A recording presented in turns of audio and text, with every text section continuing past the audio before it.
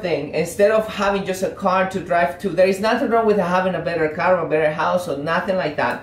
I think there is a lot of people who have achieved those great goals and they can do it. They have grown so much, they can have those better houses, better cars, etc.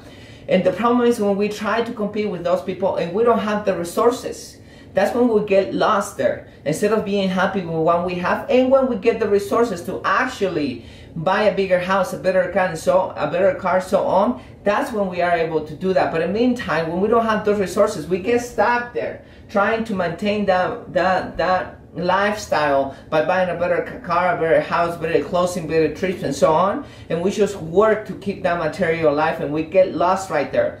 When we can spend that energy into become a better person, and that better person is going to give you that resources to improve a material area. So many